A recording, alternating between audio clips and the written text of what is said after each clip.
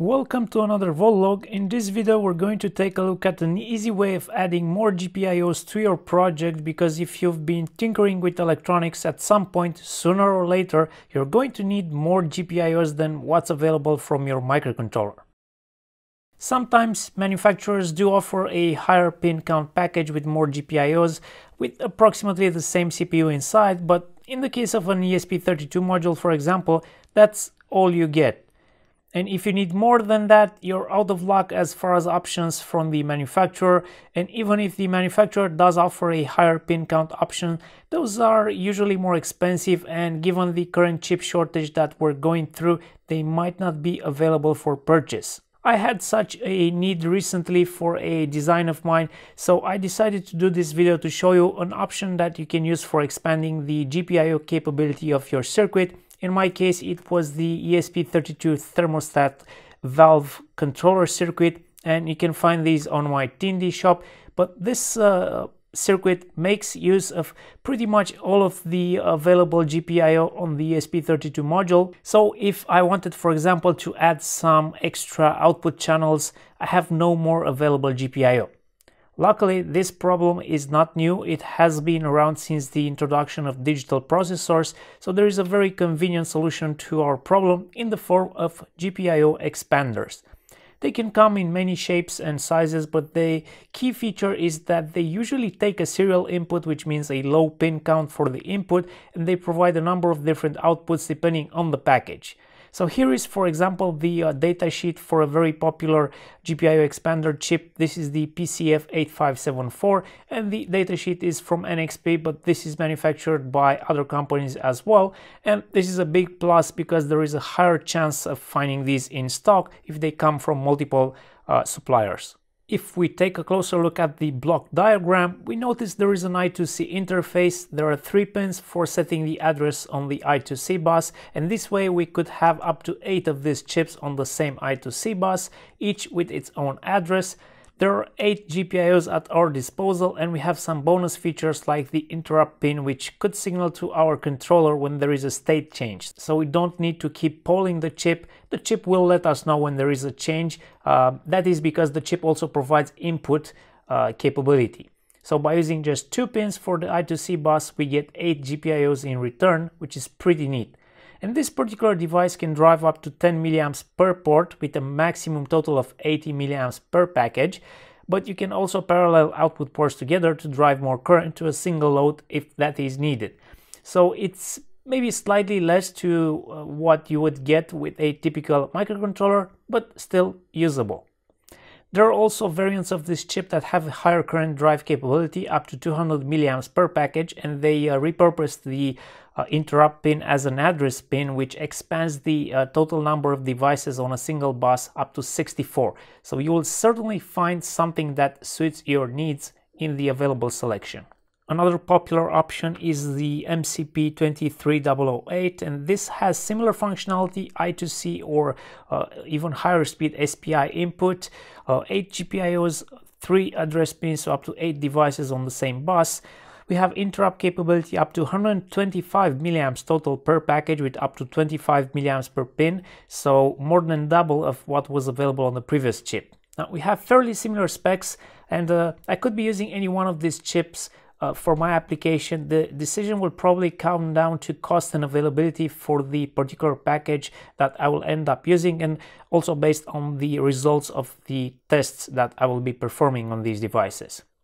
With these 2 options in mind, I went ahead and designed an evaluation board in KiCad because, first of all, I would like to evaluate how the firmware support is like for these chips, and I also would like to confirm that there is no unexpected behavior, because I will be using these to drive triacs that control some mains powered load, and I want to make sure everything works as expected. After finishing the KiCad PCB design, I ordered these boards from PCBWay.com, which are the official provider of printed circuit boards for the Voltlog channel, and if you'd like to check out their services, there will be a link in the description below. PCBs turn out great, same as always, no quality issues with boards from PCBWay. And let me explain what I have here, because I have already assembled one of these. We start with the two I2C expander chips that we would like to evaluate, which are assembled on this PCB. And on the output of these two chips, we get a number of items. We get LEDs for each of the 8 outputs to signal their status. We get the possibility to install some load resistors just to load the GPIOs. And one of the outputs is also connected to a triac, the same model of triac that I will be using in my final application.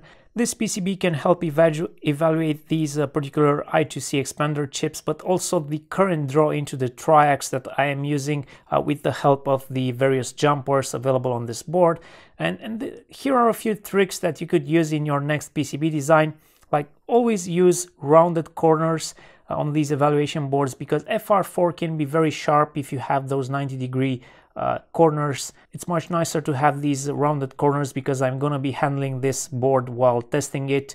Another quick tip is to add labels onto your evaluation boards, and not only to evaluation boards, but you really need more labels on evaluation boards specifically, so that when you start testing your board, all of the info is pretty much already available in front of you. I use the Kai Buzzard plugin to generate these nice labels you can see here, and it works really nice with KiCad. Now for the firmware side of things, it all depends on the platform you're writing code for. I plan to use these with Tasmota, which already provides support for these GPIO expanders.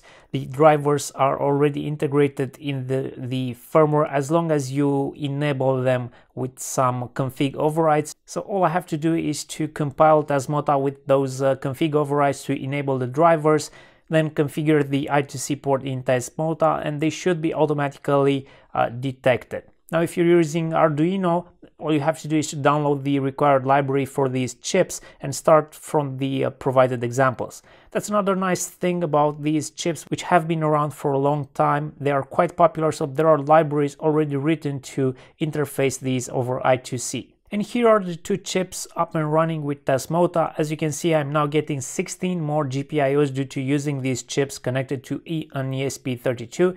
I can control these just like any other output, as if they were built into the ESP32 due to some magic happening behind the scenes. However, I am already noticing a difference between these chips in their output drive strength. I'm pretty sure the difference in brightness for the status LEDs is visible on camera. These are exactly the same LEDs through the same current limiting resistors, and yet we get less brightness on the outputs of the PCF8574 part. So I'll have to investigate that further. Maybe this is just a limitation of the chip, because it can only drive 10 milliamps of output per pin. Even though these are high efficiency LEDs and they should light up just fine even with a couple of milliamps, maybe there's some other issues that's preventing this particular chip of reaching its maximum output current capability, but that's a topic for me to research separate from this video. I hope this video was useful and you learned some things about I2C GPIO expander chips, and maybe this will help you use them in your next project. As shown, they are quite easy to implement and use, only require a few pins, and in return offer us a number of advantages. Same as all of my other projects, this is an open source design. There will be a link in the description below to a GitHub repository where you can download the KiCad project, you can modify it and make your own. If you found this video useful, please consider hitting the like button or supporting the channel via Patreon. You can do that with as little as $1 per month, and you'll also get early access to the videos I'm publishing. Thank you for watching, and I will be seeing you next time.